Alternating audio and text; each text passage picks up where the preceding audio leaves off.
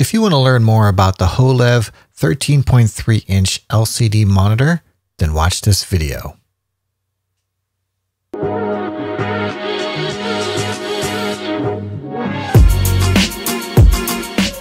Hey, Gary Cruz with GaryCruz.com here, and this will be a comprehensive review of the Wholev 13.3 LCD monitor. Here it is, right out of the box. It's got two speakers in the back, and if we take a closer look, we can see some of the connections here, including the DCN, the VGA, HDMI, some video. If you do a review here, it looks like they'll send you a gift. Hopefully I'll get mine. Here's the VGA cable. I won't be using that. Here's the HDMI cable that comes with it. Here's a simple remote. It looks a lot like some of the generic remotes that you get with the LCD. Here's the mount. At first I couldn't figure out how to connect it. These are some BNC cables, and here's the power supply. It's a 12 volt 2 amp standard power supply. All right, now let's go ahead and get this connected. I found that if you unscrew the mount, it comes apart, and then you can reassemble it over the mount. And then you just screw this back on. And then you just slide that up, and then you tighten that up and adjust it accordingly. And it works out pretty well. Now I added the base adhesive here, and I guess if you wanted to stick this to something else, you can just peel this off, but I didn't want to stick it to anything else, so I just put it back on.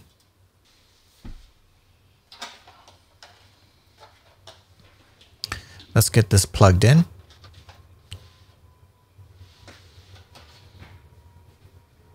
Starts off with the logo, and I'm going to go ahead and connect my camera and see what this looks like.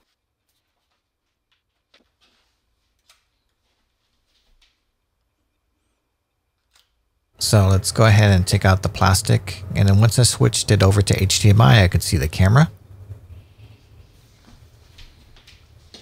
So that was a pretty quick test. It looks nice and sharp. It's hard to tell with the video.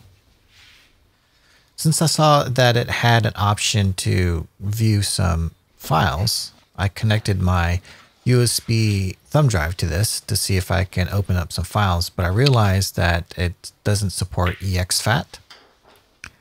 I just also realized I need to take this off. So I took off the protector there, and none of the videos or photos or music that I loaded on here was working. So I took that out, took it back to my computer, and reformatted as MS-DOS FAT, F-A-T. Make sure it's not exFAT. And then once I put some files on there and plugged it back in, which goes on the bottom, it basically acts as a pretty large display for like videos. So this is a New Kids on the Block video that I imported as a H.264 from a VHS tape. I think this is from 1991. So it's going to play it in 16:9 format, but you can also show it in the native aspect ratio, and I'll show that later on in the settings. But as I turn up the volume, you can hear that the speakers aren't as, they're not that great. So to test out the speakers, I'll go ahead and play some music here. This is by DJ Quads.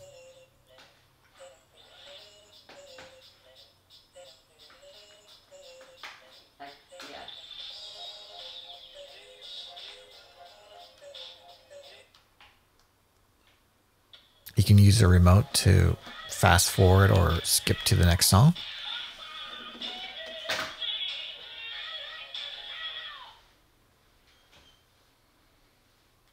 Let's check out a photo. I only put one picture here.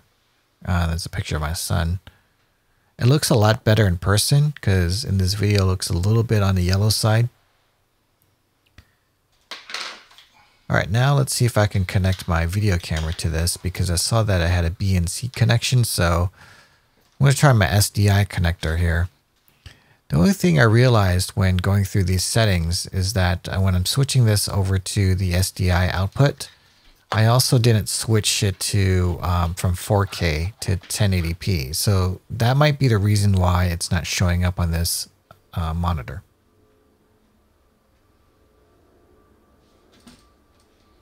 Which is okay because I'm not going to be using this with SDI anyways.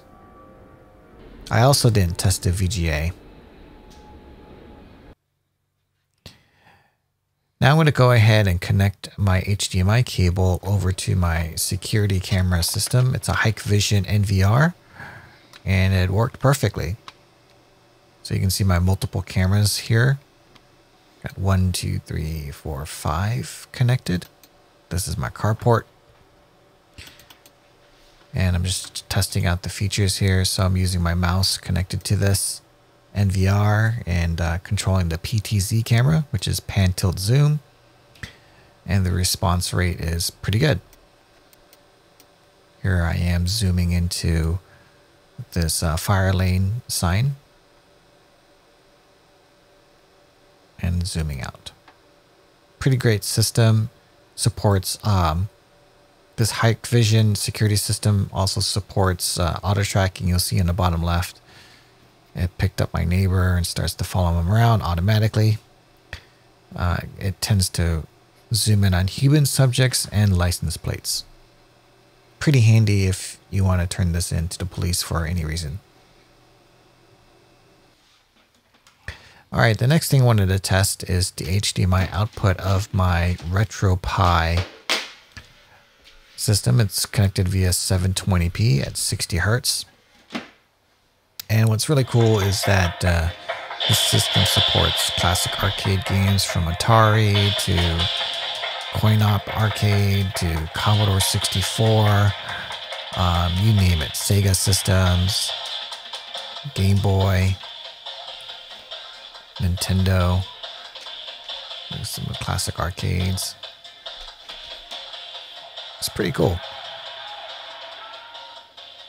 It's all emulated into this Raspberry Pi. So once it's loaded, I can kind of switch through and pick what systems. I've got them all organized in my favorites here and can kind of scroll through and take a look at all these games.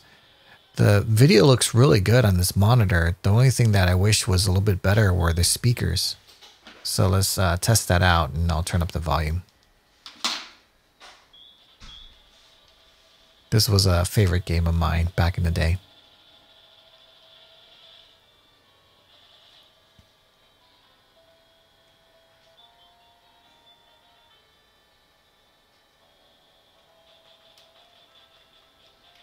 Now I'm kind of watching at an angle because there's some glare and it was hard to see. So I'm just really mostly just testing the sound here. So I'm just scrolling through the games, checking out what it looks like.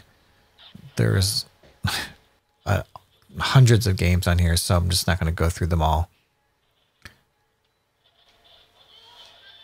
Oh, here's another favorite of mine, Street Fighter 2. And of course, who can forget Super Mario?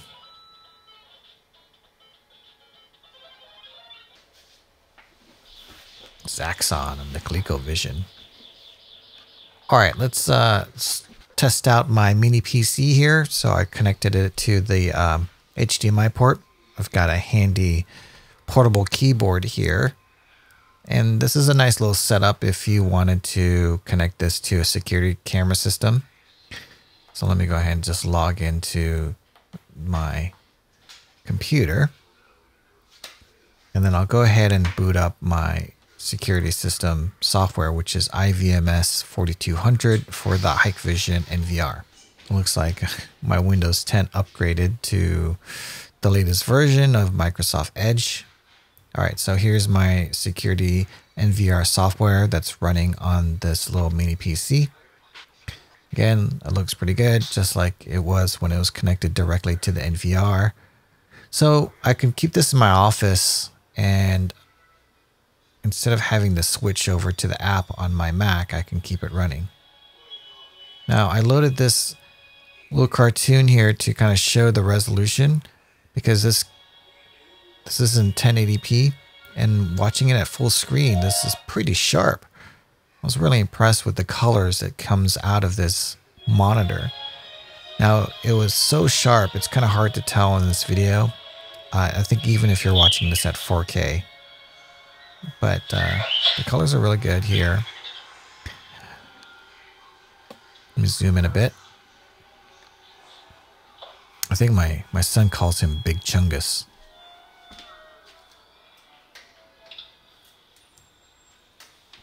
So I don't have it turned up all the way. You can tell that the speakers are a little bit on the teeny side, but that's okay. I'm going to mostly use this for security camera system, not for entertainment. Let's go through the settings here and the menu. So starting off with video, there's some different picture settings. And basically what it does, it just kind of scrolls through and adjusts the brightness, contrast, and color accordingly.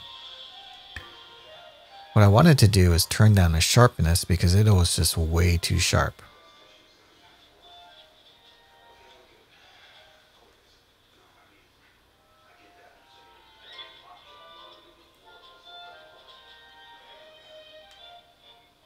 So there's warm, user for the color temperature. And let's check out the advanced control. Go back out to advanced control. There's noise reduction, low, and then you can adjust the backlight. I'm not sure what DCR is or DCC, but it didn't really have much of an effect on the video. Maybe a little bit of contrast on this DCC.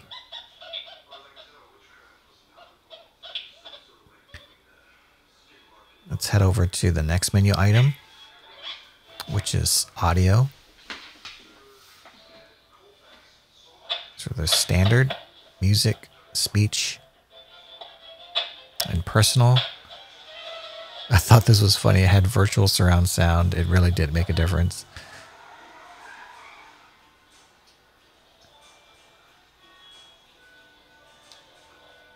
So I just turned it off.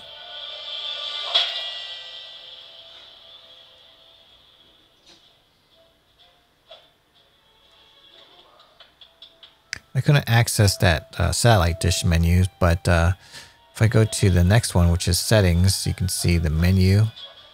Here's the picture format, where it's 4:3. You can zoom in, and then a second level zoom. We're just scanning, but I left it at 16:9. You can adjust the menu timeout from 20 seconds to 30 seconds. And I like this menu transparency. It looks good at low. And there's a different power on status. And you can support the blue screen. And adjust the time. So you can put a sleep timer or a power timer on this. And the last one was a child lock. You can put a password to this to lock it. So this concludes my review of the 13.3-inch monitor. If you found this helpful, please hit that subscribe button on the way out. And thanks for watching. Yeah.